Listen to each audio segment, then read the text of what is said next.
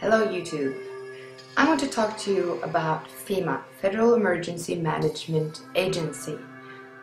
I'm going to sound like a conspiracy theorist, which I'm not. I just want to show you how all these things make me think, and then I'm going to ask you how it makes you think. And I would really like for you to tell me if you had any other interpretations of what's going on with FEMA. So I would really like you to just watch the video and then comment on what you think and what your interpretations are. First, I want to talk to you about the FEMA coffins. The FEMA coffins have been mass-produced lately, and I wonder what they are made for. They seem to be able to fit more than one body, and I've also heard them being called FEMA coffin liners.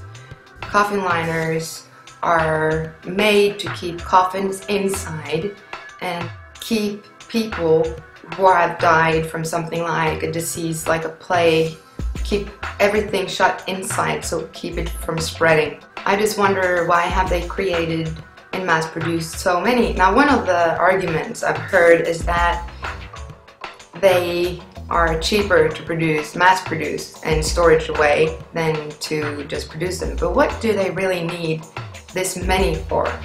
Which leads me to talk to you about the swine flu. Now, I haven't said anything about the swine flu so far, and I'm not going to either. Enough people are talking to you about whether or not you should take the vaccine.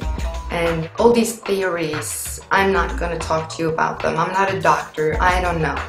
What I can say is that I find it quite suspicious that we have the swine flu in this time of uprising. Uprising because people losing their jobs, people wanting to coup their governments, many places in the world. And then you have all of a sudden the swine flu. Now, what the swine flu is, or is presented as, is a pandemic. Is this why they have mass-produced all these coffins? And how could they know about the swine flu and start creating these coffins way before the swine flu broke out? And then you have the FEMA camps. The FEMA camps looks more like concentration camps, or prisons if I may. They have barbed wire all around, and they look like they're meant to keep people inside. You can see videos on YouTube that are made with Google Earth that have located how many concentration camps there is all around the United States of America.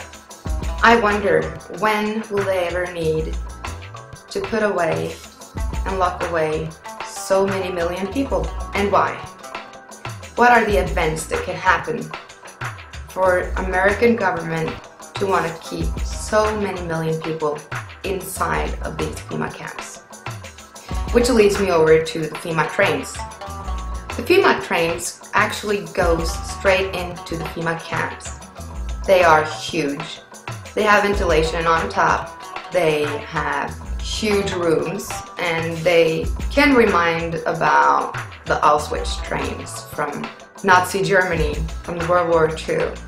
The fact that they are linked directly with the FEMA camps just makes me even more suspicious. You also have the FEMA evacuation bus that looks more like a refrigerator, if anything. I wonder what this particular bus is going to be for. If you know what these buses or these trains are for, then please comment. The American military is training for martial law, which also brings me over to the FEMA trucks. They look very, very aggressive. These are bulletproof cars with machine guns coming out of the top of their roof behind bulletproof shields. Now, these trucks look like they're designed to kill as many as possible, as quickly as possible, which leads me to think about the times that are ahead in America.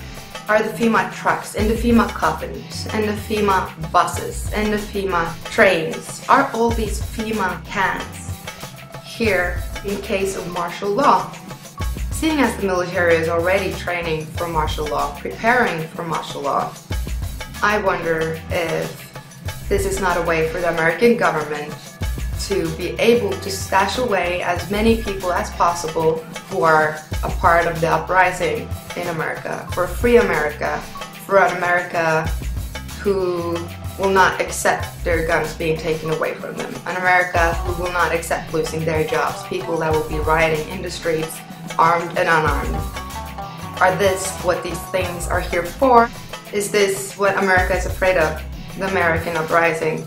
There has been a lot of coups in different governments around the world lately.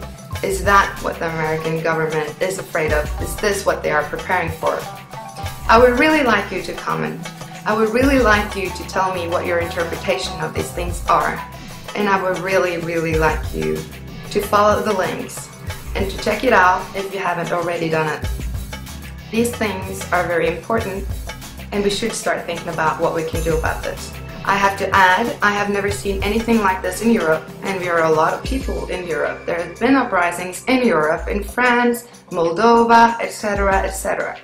But I still haven't seen anything like this in Europe. So I'm wondering, what are America preparing for?